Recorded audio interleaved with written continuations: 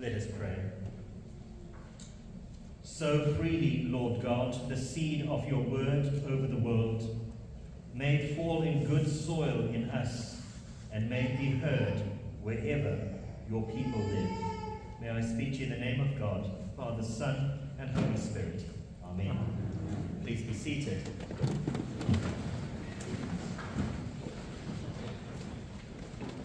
I don't know how you felt this morning when you heard the three lessons read to you.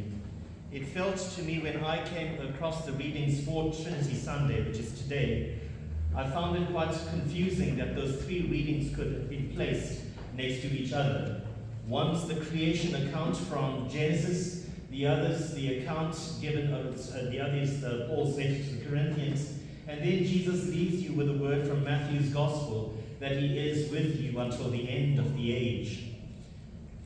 We went through the days of creation, and we landed up with the Gospel reading where Jesus says that he's with us right up until the very end of the age. And in piecing together these three readings, looking at them, I slowly began to reflect on the image, the rich imagery that's there in Scripture.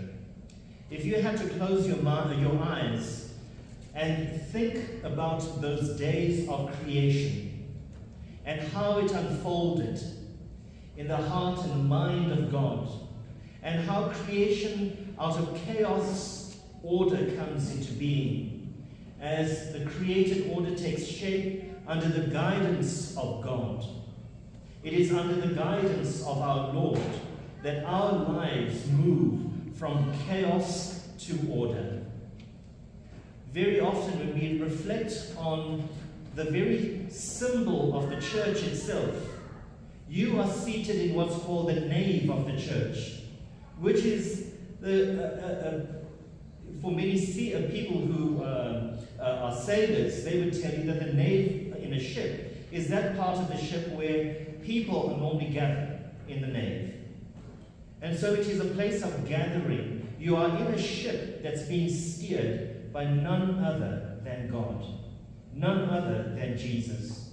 And today, as we gather as a Christian community, as we come into this space from a chaotic world, you and I come into this space to gather our thoughts about what it means to live in community.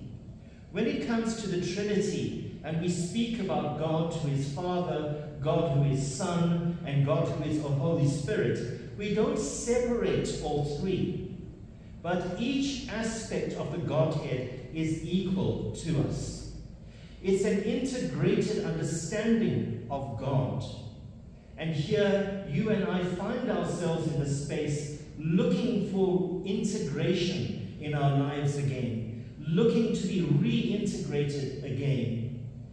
So often in the world we hear voices which are very confusing voices, voices that make us feel very, very unsettled about who we are. And we need to remind ourselves of our identity, because our identity is rooted in God. At baptism, when you and I come to the church, very often you will go through a course, a baptism course that prepares parents to baptize their children in terms of, and would learn about what the sacrament is all about. The sacrament is all about your identity in God and mine. Water is used there, but the priest does a particular thing at the baptismal font. And you and I know those words so well. The priest would ask the parents to name the child. We do that very, very deliberately. Name your child. And in naming your child, you immediately become, through baptism, a child of light, a child of God, a child who represents, who mirrors God in the world in which we live. And throughout your life, you will be reminded of that. I remember different times in my own life, my parents reminding me of the fact that I was named Neville, and that I was baptized Neville. And every time my life became a bit fractured and fragmented, I had revisited my name. They always say, what's in a name? There is a lot in a name.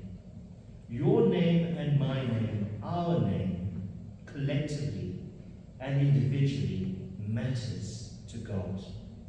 Because our whole identity is shaped by not anyone or anything else, but shaped by him who was crucified for you and I. His life mirrored his Father's life. Our lives ought to mirror our Lord's life in the world. And how often we find it that this mirroring doesn't happen. We hear our politicians in Parliament very often being addressed as honourable. Honourable so-and-so, honourable so-and-so. And sometimes, I don't know about you, but I get very irritated when I hear that, because we know that they are not behaving honourably. However, there's something to be said about that, because we shouldn't drop the bar. We should never drop the standard. So in referring to them as honourable so-and-so, even if it's not registering in their mind, it ought to register in their mind at some point in time that they hold an honourable position. They might not be behaving in an honourable manner, but the reminder is there for them to operate as honourable leaders in our land. So Jesus reminds us constantly that he is in charge, and if he went ahead of us, he says, my peace I leave with you. My peace. So every time there are all these distortions in your life, all the fragmentation that takes part because we listen to so many other voices, come back home. Come back home to Jesus. Listen out for his voice again. And when you listen out for his voice and you hear his voice again speak to you by name, come to him in all humility, for he is the one that went ahead of us to prepare a place for us. We can trust his voice. He is the good shepherd after all. He has never ever led us to unfavorable places, even though we go through all our challenges in life. As the hymn writers put it so beautifully, take it all to God in prayer. Always take it to him in prayer. So today, as we celebrate the joy of the Trinity, last week we celebrated the joy of Pentecost, the outpouring of God's Holy Spirit upon his people. And prior to that, we celebrated the joy of the Ascension, his arrival back to his Father in all his fullness. Today, we focus on this triune God who comes to you, who addresses you by name, who says, you are my beloved. You are the one who I love so deeply. Come home, and come home to me.